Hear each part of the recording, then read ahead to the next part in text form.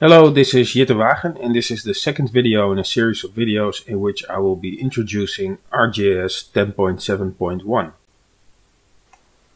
Now in this second screencast I will be addressing three main things. The first thing is I will show how we can georeference a map without any coordinate reference system, without any coordinates, so just a flat image containing some spatial or topographical information, how we can georeference that using ArcGIS.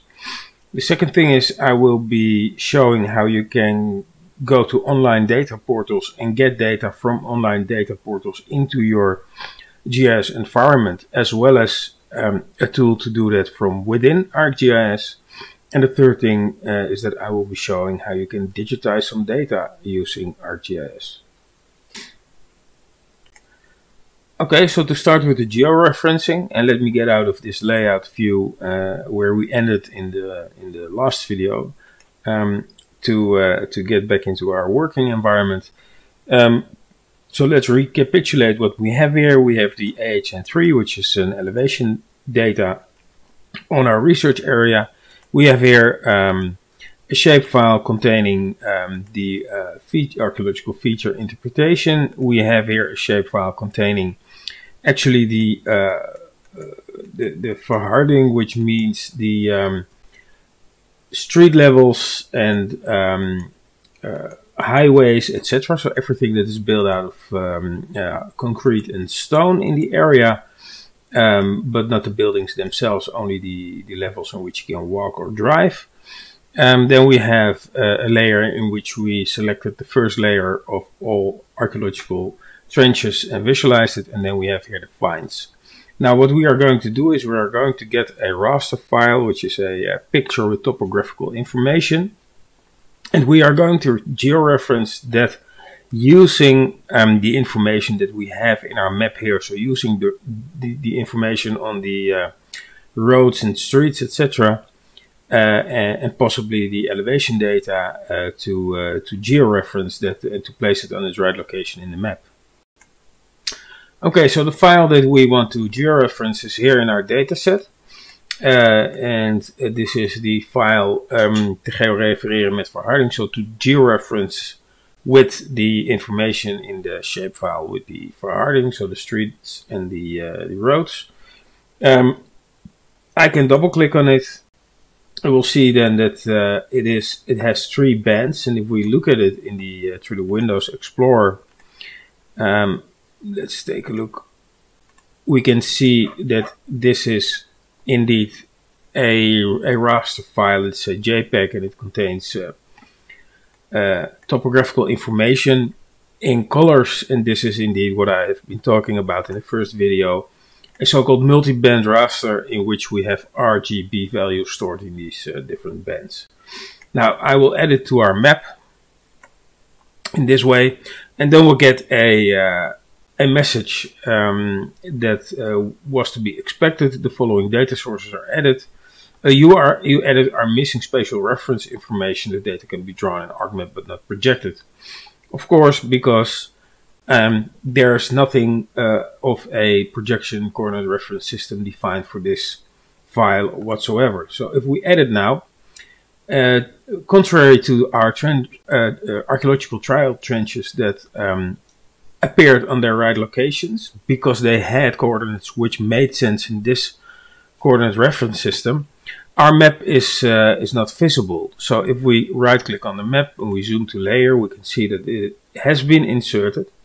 But if we look where it is inserted, we can see that in the left upper corner, if I would be able to point as exact as possible, but look to the coordinates here in the lower right end of the screen or for the interface, you can see that the left upper corner has been inserted on coordinate 0, 0. So obviously this is not anywhere near our research area, and it is because there are not even coordinates related attached to this file. So if we would zoom to full extent, you can see that we have now here the research area with all data, which is very small, and then probably somewhere down here in the left lower corner of the screen we would have our topographical map, but we're not even seeing it because the distance is so big, and the file itself, the geographical extent is so small.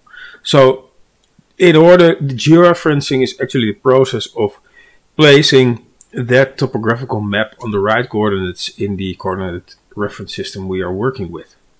So let's go to the map.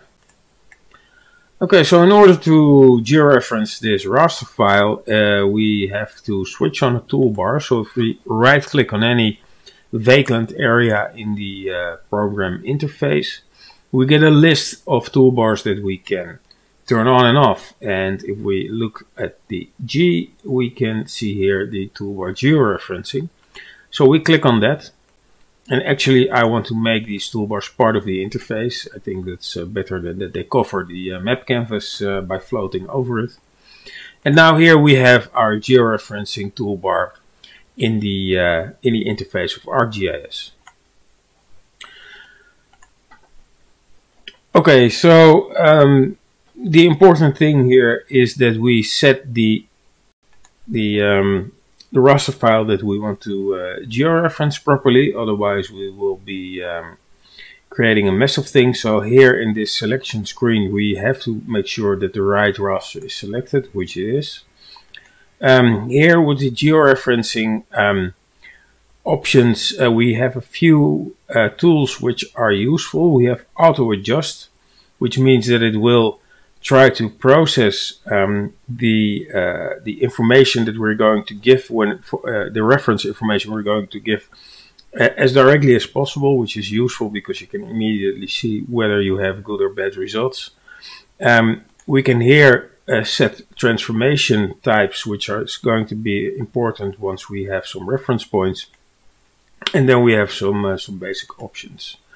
Now, first of all, I want to show how to use this fit to display option, because it's very useful. As I showed these two, this raster is very far because it's at this coordinate reference system source point of 0, 0. So what I want to do is I want to go to our research area, and as you can see here, we see that there is a general correspondence. Of course, we see that the information on the raster more or less covers this area. Now, if we are sure of that, we can use the fit to display to make sure the image is just, let's say, brute force transported to this area. So now we have the image at least more or less on the right location, so it will be easier to make the comparisons and actually place the feature correctly on its right location in this coordinate reference system. Okay, then about the basic process. So what are we going to do when I say we add the reference information? We are simply going to point and click using the Add Control Points tool. So the Add Control Points tool is a tool with which you say, I want this source point on my image that I want to georeference. This source point corresponds with this point in my coordinate reference system, such as I'm using it in ArcGIS. And if you feed the program, the georeferencing tool, enough reference points, it is able to reproject the information in the raster file, so it actually is properly referenced to our data. Just remember that this fit to display action that I just performed is an on-the-fly graphical projection now in ArcGIS, and hasn't changed the file in any bit. So if I would now remove it and add it again, it would still be visualized at 0.0. So we're now going to start the process of adding these control points. And in order to do that, it is important to make sure we can easily switch between these two files, so that we can either do that by turning it off and on and looking for reference points. And another way to do it is to go to the properties of this file, go to the display tab and set its transparency, for example, to 50%. So we are able to look at both the information on the topography raster as well as the information that we already have in our ArcMap.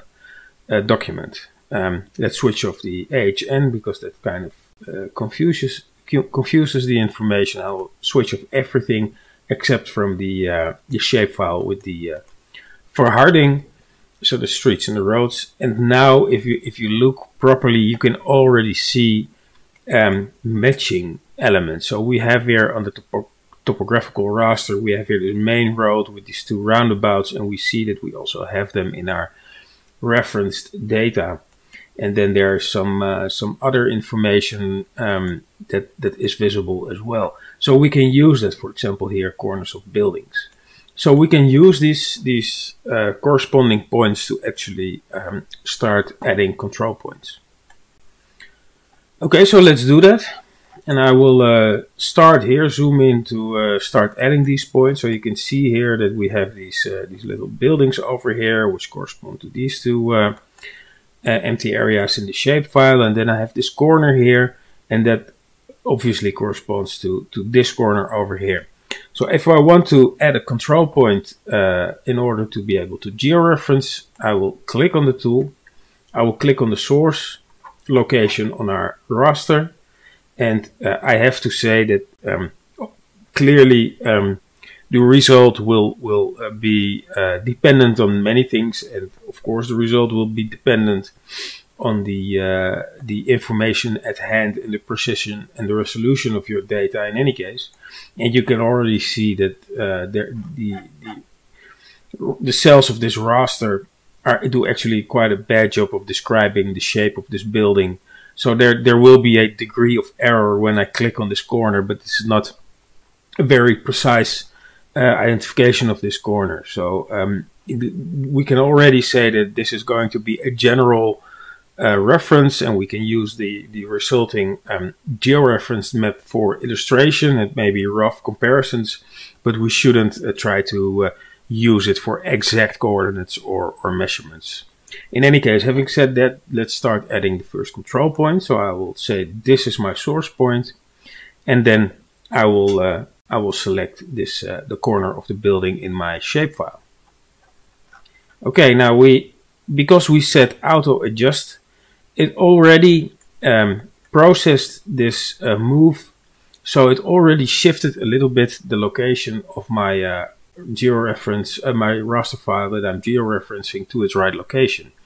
But clearly, apart from the location, the scale of the information on my raster is different, because the distance between the building on my topographical raster and the edge here of this street at the roundabout is much shorter than the distance between the same 2 points in my shapefile. So there's a scale issue here as well.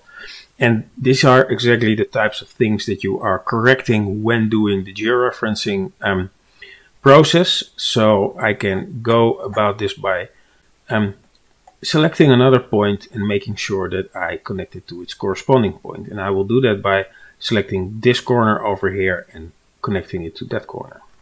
So I'll select another source location, click on this one, and there we are. So we can see that we are now progressing. So actually with these two control points, 1 and 2, we already have a good match between our two files. You can see that the information now here on this roundabout, where we added no control points at all, is kind of matching roughly to the information on the topographical map. So it's not too bad, and we can go on with this. Let's just add a third point to have a bit of data to work with. So you see here that, for example, we have this here. Let's switch off a bit the shapefile so we can see it a bit better. We have here these empty areas, probably containing some grass or plants next to the roundabout. I want this corner, and I want to select it, create a source point, turn on the shapefile, and then that should be that point. So I now want to connect it to that point. So I click, and then it shifts again. Now actually you see that this is actually maybe worse than it was, because the circle here that was corresponding more or less with the center of the roundabout is now more off than it was. So this is probably not a very good reference point. Now we can do this visually, controlling the arrow points, looking at the degree to which they cause a better or worse correspondence between the two files. But there's also another way to do it. So if I click on this icon over here, I can look at the link table.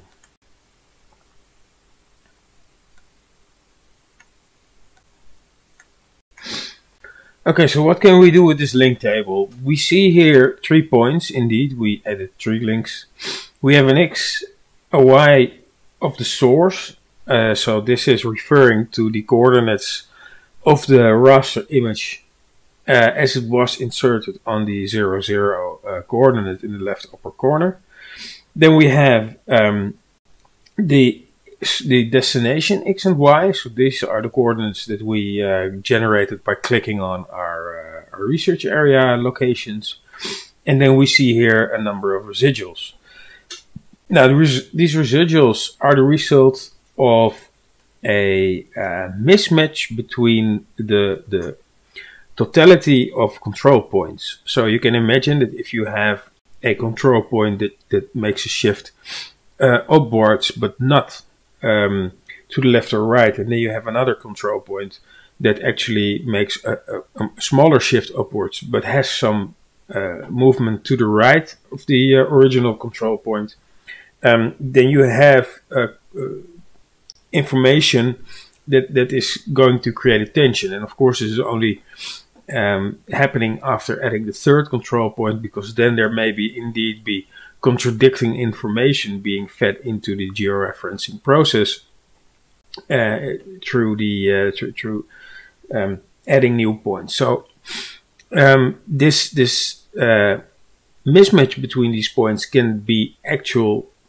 useful information, because it may be that the raster you're going to georeference has been drawn in a totally different projection system, may even contain errors, it may be skewed for some reason, or if you scanned an analog, a paper map, then you will have distortions at the edges very likely.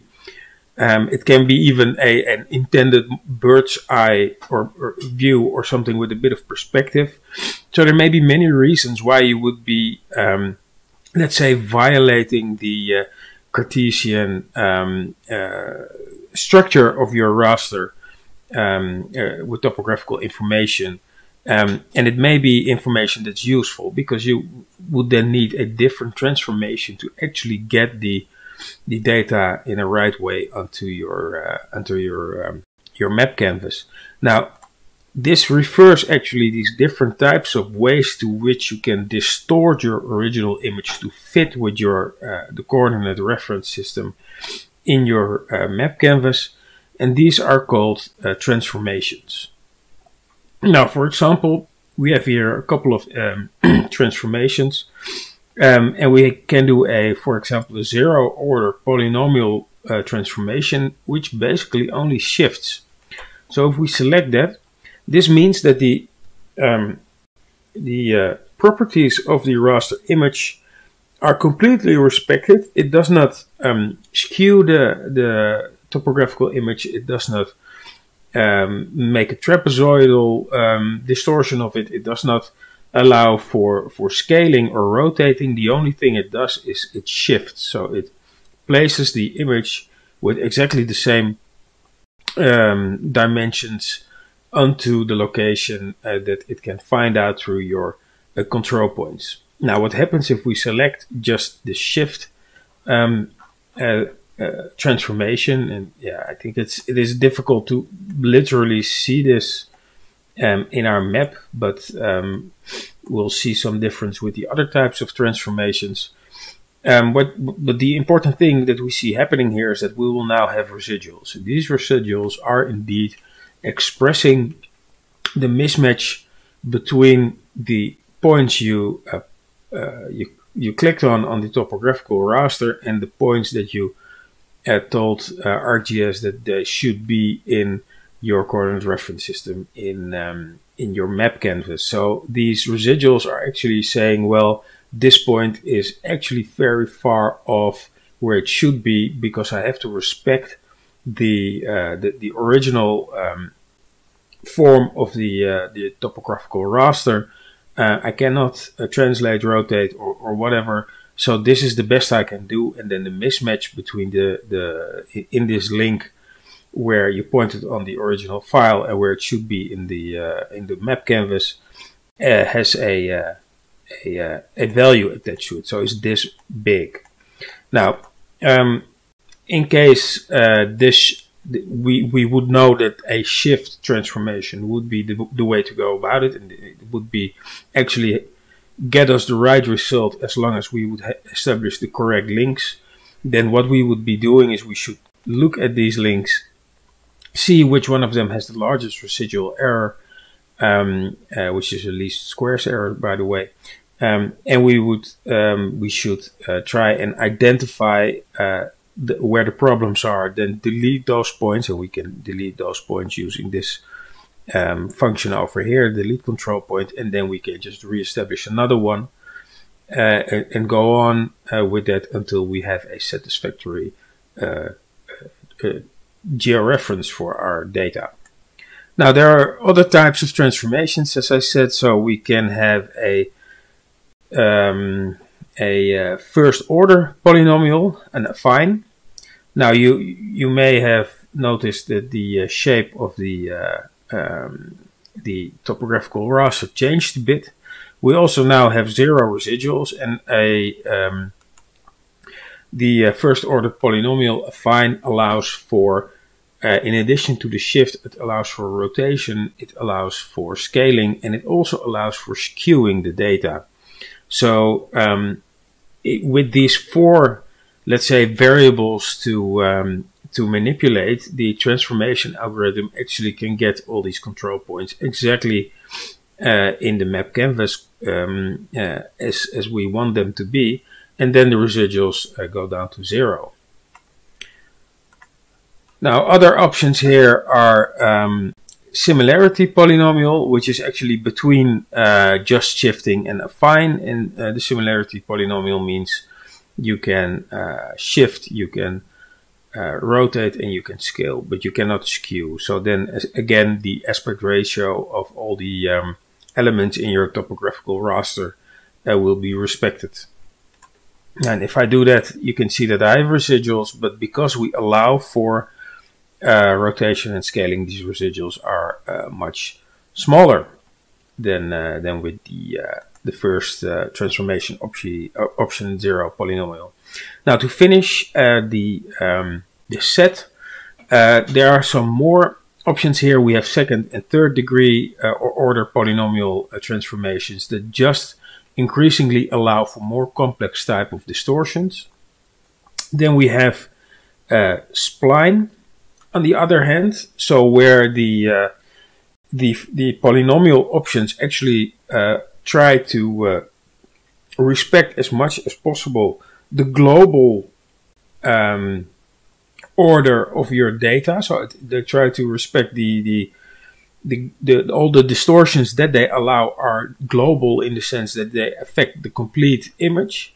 The other option, or let's say the other approach to this, would be to use spline, which is also known in other contexts as rubber sheeting, in which you actually try to get the local distortion as little as possible. So you allow for distortion at a very local level, but then the global information and the is not respected anymore. So you won't have any global structure in the way to the degree to which your data is your original raster is distorted. And then the final one I will say something about is adjust. And adjust is then kind of best of both worlds. So adjust tries to combine a polynomial transformation with a spline technique in order to see if that both respects global and local precision of the georeferencing as best as possible. Well, for our approach, the similarity polynomial actually should be enough, because we have data for which we know, or at least I do, that they are both recorded in the RD new system in which we are working. So I don't suspect there would be any skew to our data. So I will leave it to similarity polynomial and try to optimize for that transformation. Okay, and then the process of doing so is to keep on adding control points, removing control points that are actually making things worse or have larger residual errors, and then we can go on and until we are satisfied with the result. Now, in order to demonstrate the principle, I will leave it at this and just accept these residual errors to be not too influential. I just want this as a general reference to see where my archaeological trial trenches may be overlapping with the current topography, because the excavation has been executed before the infrastructure, as you see it here, was built.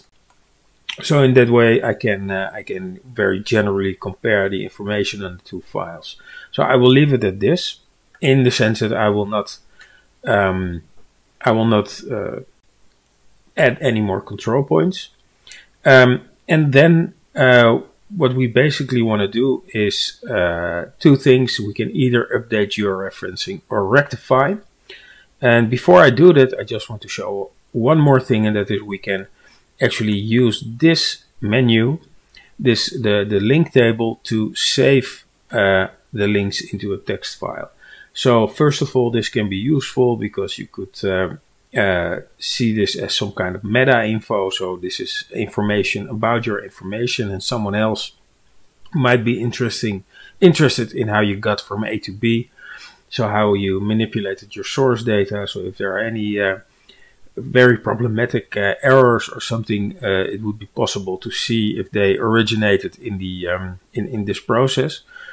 And second, if you are unsure about your geographic transformation, you can save the points. You can send them to someone else. You can say, well, listen, if you open this file, use them as transformation on this topographical raster, can you look at the results and tell me what you think? So it can be useful to save these points. I'm not interested at this moment, so I will leave it at this. And then the difference between these two update and the rectify options, which is basically, if I do an update georeferencing, then I will have my JPEG file as it was, but I will have an additional file describing this information. So it will, let's say, bake into that file these links that describe the scale, the rotation, and the shift that I just did. And then the next file, as long as you keep those two files together, you can always open this topographical raster and have it displayed correctly. What I will do, however, is I want to rectify. So I want to save the current warp, as they call it, to a new data set. And now the topographical raster is actually transformed into, or I should say, converted into a new raster file. So if I choose rectify, I can then set the cell size. So I can then say, well, I want a different cell size. I will have, I can say how I want no data to be displayed. This is interesting because together with the resample type, these are relevant options, because you may imagine that if you convert a raster in this way, you may have for example, a small rotation. But because the raster files are by definition rectangles, because they are created by square cells, all of the same size and same orientation. So if we rotate this, we will have a new raster that will cover the extents of the rotated file, and that will create some empty space. So if I would have a rotation anti-clockwise, I will have some empty area over here, because this will have a slightly diagonal orientation in relation to the current version. And that means that the information on the topographical raster will have to be reprojected onto that new raster. So what happens is a new raster is created, and the information from this raster is projected on top of that raster. Now, what happens then is that you need to set a resample type, because there will be no perfect match between the cells of both rasters. And then there is a clear distinction between discrete data and continuous data. And with the nearest neighbor, sharp edges will be respected as much as possible. Whereas with the bilinear interpolation and cubic convolution, what more matters is an average of the cells on a local level, so the edges are not respected, but the overall values are more respected. And then, of course, we will then have no data zones in these areas for which we have no data, so you can set that as well. And then we have, of course, a name and a compression type. Now I will select the location where I want my adjusted file. So this is going to be this workspace. Yes, and I will give it a name. So I will say georeferenced topography, and I'm fine with the TIFF file extension. So, and then I will hit save. And then nothing happened, of course, because my file, the JPEG, is still in this document. But if I go to the catalog and I hit F5, refresh, I think it's, oh yeah, there it is. I will have now my georeferenced topography.tiff. And if I insert this into the map, I will have it exactly where it should be.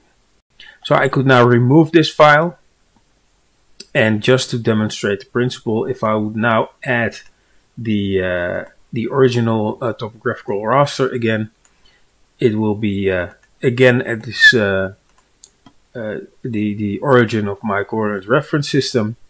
But as you saw me just doing, if you add the new rectified topographical raster, it is at the location where it should be. Okay, so now as the second part of the screencast, I want to demonstrate how we can make use of online available information, either directly through the ArcGIS program or by going to data portals and downloading it yourself. And to start with, I will show what we can do from the inside of ArcGIS. And in order to do that, we can go to File, Add Data, and here we have two functions, namely Add Basemap or Add Data from ArcGIS Online.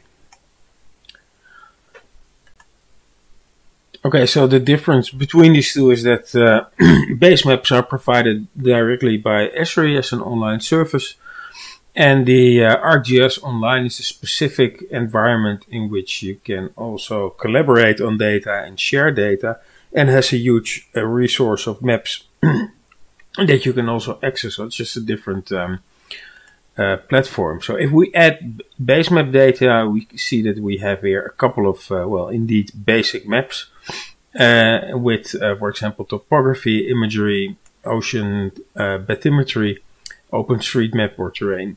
And just to demonstrate the principle, we'll open the imagery basemap. Now this will take some time because it downloads directly from the internet a huge file. And now we downloaded it, and we can see that we have this this file that will dynamically real-time download the necessary data from the internet to be able to display the information relating to your current extent and that gets progressively heavy, of course. So already we are waiting quite a bit to have the imagery rendered onto our map canvas. And and maybe this is evident, but just to point out, this added an element, a new layer to our table of contents, in which we can also turn off and on some items like higher and lower resolution images. So this is a way to get very quickly base map data into our map. I will go back to our research area. And then I will show, how we can use ArcGIS data from the ArcGIS online environment. Now, if we click on that, what we are getting into is we have here an online search tool, and a very useful source for looking for useful data, at least in the context of the Netherlands, is looking for PDOC files. PDOC stands for Publieke Dienstverlening op de Kaart, so public services on maps. And this is actually a collection of government bodies that offer their spatial information that they collect on the population, the landscape and infrastructure in the Netherlands, and they share it through the PDOC infrastructure for use. You can download them online, but you can also directly access them through ArcGIS online. So I will now hit enter PDOC, hit search, and I will see that we will get a considerable number of map layers that we can download. And as you can see, this is really considerable. There are 422 maps that we can access. So we have the AHN data, we have the Central Bureau of Statistics information, we have buildings, we have wind speeds at 100 meters high. Well, it is quite extensive what you can, there are here the spread of different types of birds, and so on and so forth. So yeah, this is all being offered through PDOC, and let's, as an example, add the AHN data from this area onto our map. Let's take a look where it is. Did I just miss it? Oh, here it is. So here we have PDOC, Actueel Hoogtebestand Nederland, so it's AHN. It's basically LiDAR data, and this is the third edition of that, which says something about the resolution of the measurements. And if I then click on add, it will start adding this data to our map as a layer as well. Okay, so we have now here the AHN information, and there we have it. So this is the AHN information as it is downloaded directly from the server. Now, as you can see, we are not allowed to do much with this data, so we can use this as a reference and for visualization purposes, but it is not the same thing as downloading the actual raster file such as we have it in the AHN file that we already have been working with, but it is useful for this general visualization purposes. Okay, so it goes without saying that you can use this data from ArcGIS Online also to discover the existence of data related to your own specific research area. I showed how to get data for the context of the Netherlands, but of course there is a multitude of data files to get for your specific research area. I just typed in Greece and I get 604 different options. So yeah, you can use this to your advantage on any area of the world you are working in. Now, what I want to show next is how you can go to online data portals, where you can get these files individually. So let's say I do not want to access them through ArcGIS. I just want to freely browse the web and see if I can find any files or services that I want to, let's say, manually get into my GIS. Now, in order to do this, I will go to open a browser. Now, let's say I'm still interested in getting this AHN data from an online source. So let's go for AHN download. Then I will have here the pdoc.nl online website, which is the actual website. Let's go to the new one. Website where you can get this data as well and find descriptions of these data. And surely many governments from many countries have similar platforms where you can get freely available data. And if I want, I can now go and search for data sets. Now I can look for them, but conveniently enough, the data set we're looking for is in the first options here on the side. So I have here Actueel Hoogtebestand Nederland, so it's AHN3, the one we were already working with. Let's look at the details. Here you see a snapshot of the total data that has been collected. And then here down this page we can see two ways of accessing the data. Now, and one way to go about it is to get a GeoService, which is kind of similar to what you saw me doing when I accessed the ArcGIS online data. So let's say the technical data transfer methods is similar. The source is of course different. And here we can just directly download the data. So just as a demonstration, I will now get the AHN3 web mapping service. And if I want to use this, what is important is this URL. And I can use this URL to access this data directly in ArcGIS. So let's copy the URL and get back to ArcGIS. Okay, in ArcGIS we can open the catalog, and the catalog not only allows us to browse the data on our hard disks, but also allows making connections with these online services. So if I would, for example, now look for a GIS servers, I can here add different types of data sources. So there are some ArcGIS specific servers that we could set up and then get data from.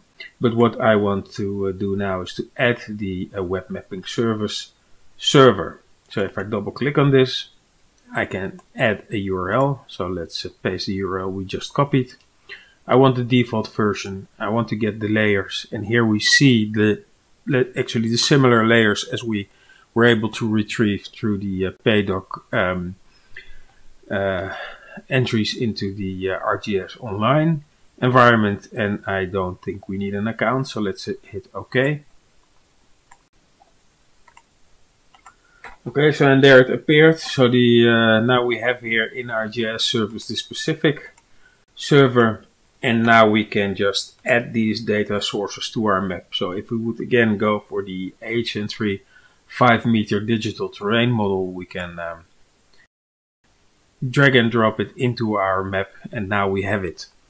So in case this is data that we already found through the ArcGIS online environment, but if you would have a web portal that only allows you to access these web mapping service URLs, you now know how you can get them into your GIS. Okay, so again, as I said earlier, this has limited functionality. So if we want to have the full functionality of working with raster data, we actually want to download the files. So let's go and do that.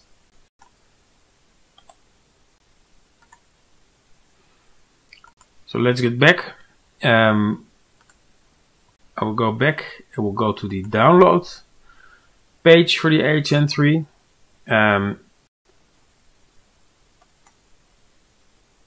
Yeah, so we click on the download sign.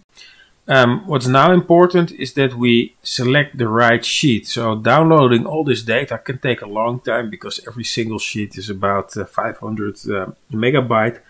So you can imagine if you see that all these little squares are their own sheets, it is going to take quite some time to download everything. So it is indeed wise to try and select the data sheet if you know what the one is that you need. Now I know that this is the one that we are actually looking for, so we need this sheet that I now selected over here, and the research area is over here. And then we see here this is in the sheet 40 CN2, and we can download different products now for this area. So in order to work with it, I would really like to have the best possible data. So I want the 50 centimeter resolution raster, and I want the digital terrain model instead of the digital surface model.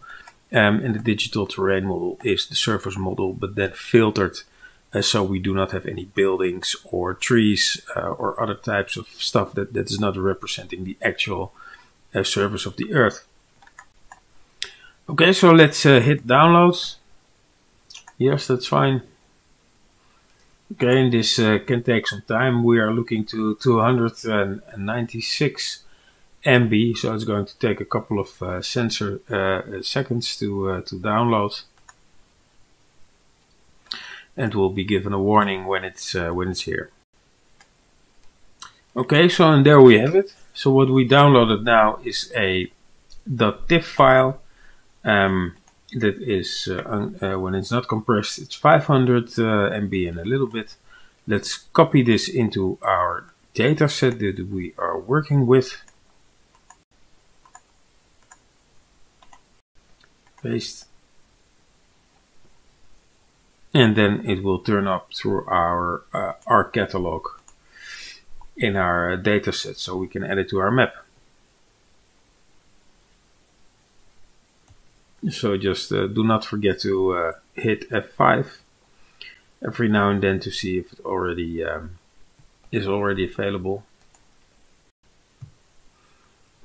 And there it is. So here we have the downloaded data sheet. We can drag it into our map. Well, I addressed the issue of pyramids in the first video, and I want to create these pyramids, so let's go for it.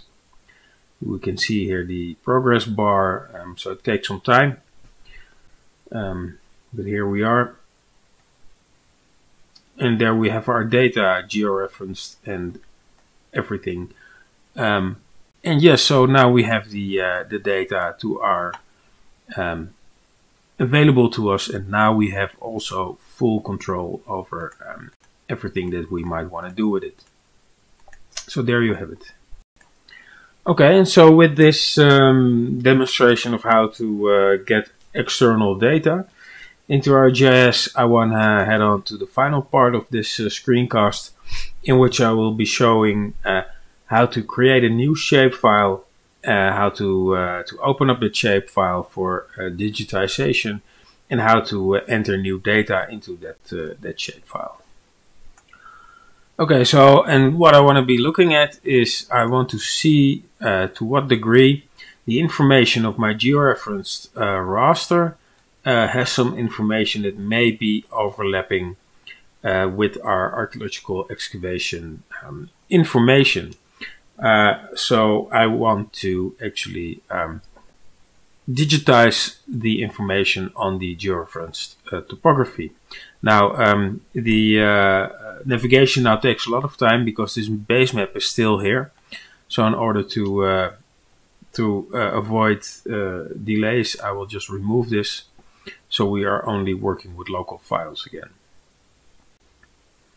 Okay, so this information I want to see to what degree, for example, the waterfill ditch that we excavated in these trial trenches and that we may see a reflection of in the digital elevation model is actually overlapping with, for example, this street. And yeah, so I will digitize this street amongst some other things as an example. Okay, so in order to create a new shapefile, I will go to the catalog. I can right click on our connected folder, and then I can select new from the context menu, and then I can see a whole range of different items that I can now make, but I want to have a new shapefile, so I select shapefile. I'll give it an appropriate name, and then I can select the feature type. Now we have point, polyline and polygon, you know this by now. We have also multi-point and multi-patch. This is a bit outside of the scope of this introduction. And it is important to know that you cannot have more than one of these geometry types in a single shapefile. So I will select polygon because I want to digitize polygons. And another thing which is very familiar by now is we have to set the coordinate system. So let's look for the right coordinate system. And we know what to look for. This is the EPSG, an index number of the RD new system that we need. So we select that and hit OK. And this is it. So we are happy with what it is now, and we just hit OK. Right, so now we see that to our data set on our hard disk, and we can verify this, of course, by looking at the data set. And we see here that indeed a digitized shapefile has been created. And now we can also drag and drop this onto our, oh, it's already added, by the way. We already have this automatically added in our table of contents. So we can now directly start working with this. Okay, now in order to get on with the digitization of polygons into this shapefile, just showing that we have an attribute table, of course, which has been created, but this attribute table is empty and has only the default fields because, of course, we haven't defined any further columns in which you would like to store data yet. So this is an empty shapefile, and in order to start working with it, we have to start an editing session. Now, first of all, let's switch on the editor toolbar like this. I will edit, and I will place it here in between the basic toolbar and the georeferencer because I want to have this a bit central. And using this toolbar, I can start an editing session. Now, the editing session opens up here a panel that says create feature, and we can here indicate that we want to digitize into our shapefile, digitize, and what we want to construct are polygons. And you can see here that there are a few different types of shapes that you can create, which have some basic shapes that will be drawn, but we just want to have a total free approach to placing points and creating a polygon through digitizing these different points. So we select that, and then we are actually ready to go. Now, why do you need to enter an editing session? The editing session is actually locking this file, so nobody else can now open it and start editing. Let's say that this file will be on a central disk somewhere, and someone else has access to it. It is now unavailable for somebody else to digitize information. So it's a very basic mechanism to avoid the corrupting of information in these files. Okay, then let's start with the digitization process. So let's say I want to digitize these little houses over here. As said, the quality of this topographical raster is not very high, so this will only be an approximation, but for the proving or demonstrating the functionality, this is fine. And having started this editing session, my cursor changed, and it is now automatically set to create new features function. So if I would now start clicking on my map, I would in fact be digitizing vertices, which will then be tied together through polylines, forming eventually polygons. So let's go about this house over here and draw it. So I've now just been clicking with my left mouse button to digitize these points. If I open the context menu with the right mouse button, we can see that there are many options here. You can set a direction, you can set a deflection, length, change the length. You can insert absolute or delta XY values. You can enter direction and length, set it to parallel, perpendicular. Well, there are many options when you are digitizing to control the location your next vertex is going to be placed. And I won't go through all of it. Just know that you can be very precise when it comes to angles and lengths, etc., etc. Let's say I'm happy with the house such as this right now. I can just go and I could hit the function 2 button, or I can just click on finish sketch. And there it is. Now we have a digitized polygon. Yes, the digitized polygon is now also visible as a record in our attribute table. Actually, there's not much in this attribute table, and we may want to enter, for example, an ID of our own, or maybe a description, or what have you. Now, in order to do that, I probably want to do that in a new field, but the adding new field option is only available outside of an editing session. So if I want to do that, I have to stop the editing session. You can do that by hitting the editor and then stop editing. I want to save my edits. I can then go into the attribute table. I can now select add field. I will make a text field, so not short integer but text. And I will say I want a length of 50 characters, which is a bit much, but okay. So I'm able to enter what I just digitized. So now I created a field in the attribute table. And if I would now turn back to the digitization session, I can now also enter information here. So let's just say this is house number 1. And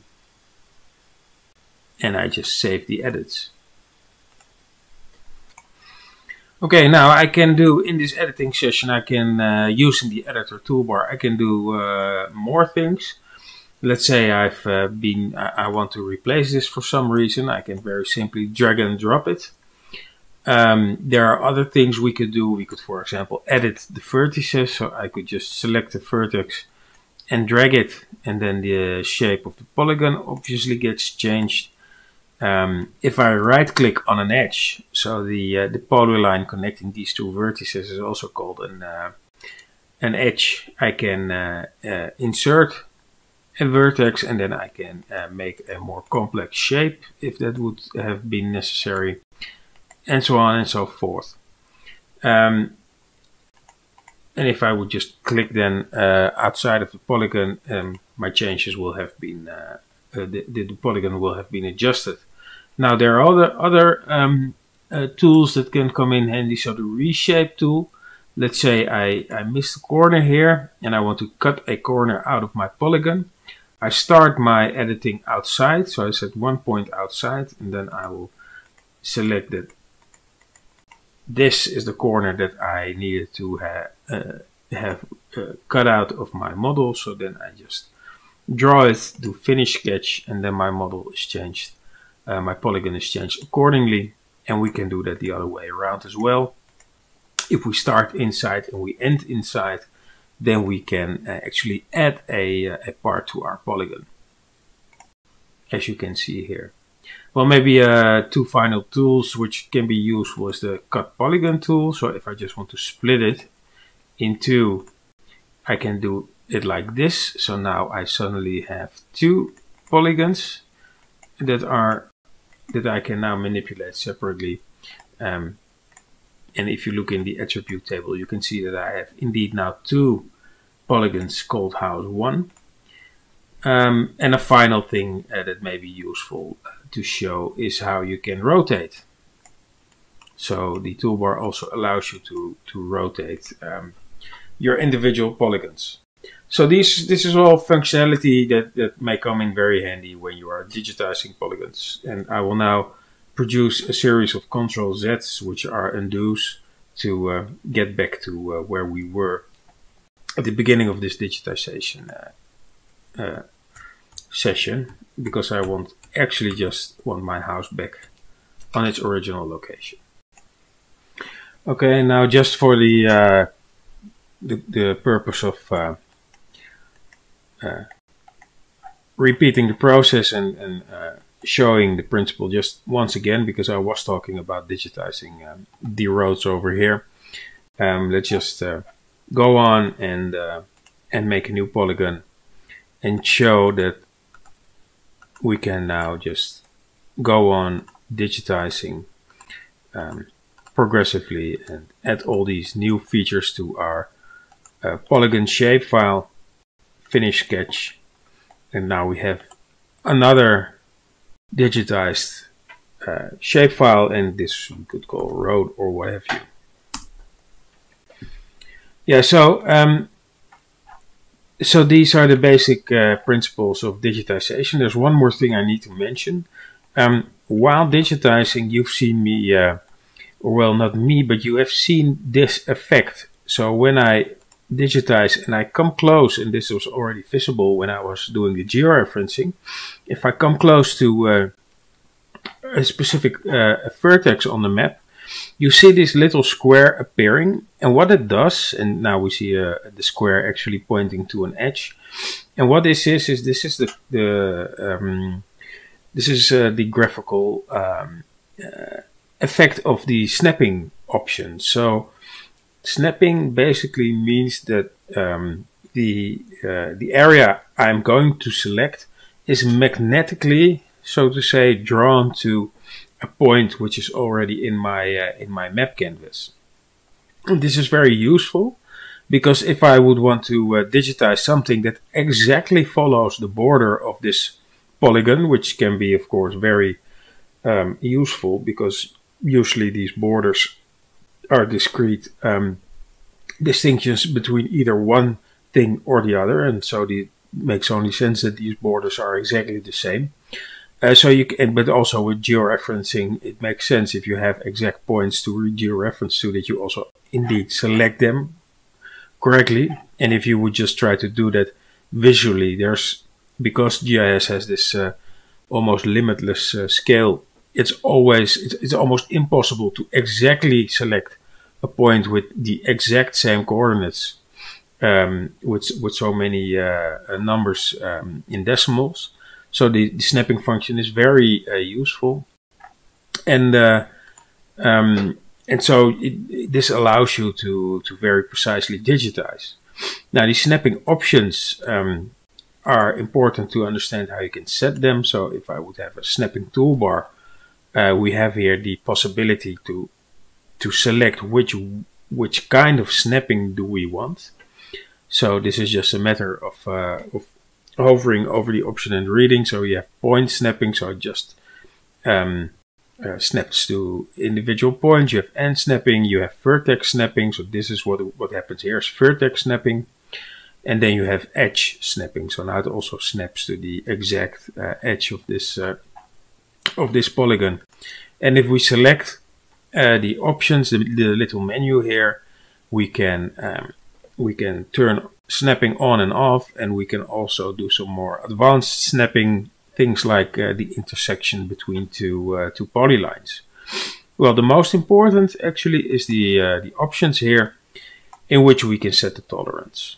And now you can imagine that if you have a very big tolerance, so I would set this to 100 pixels, and this is screen pixels, then this point is going to, well, in this case, well,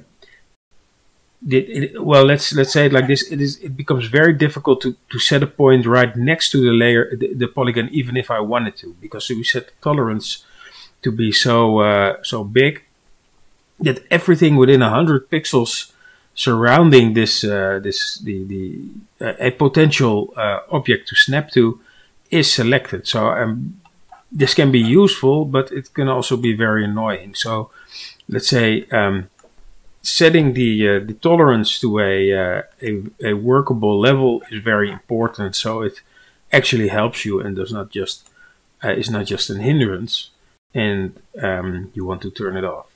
So that's basically the snapping, and yeah, it's very useful help when digitizing. Okay, so with the demonstration of the snapping tools, I've come to the end of this second screencast in which I'm introducing ArcGIS 10.7.1. We've been going through the process of georeferencing. We've accessed external data through the interface of ArcGIS, but also by going online, getting data from map portals, and then adding it to our GIS document. And finally, I've shown how we can go about editing, and I've showed you various tools when it comes to editing.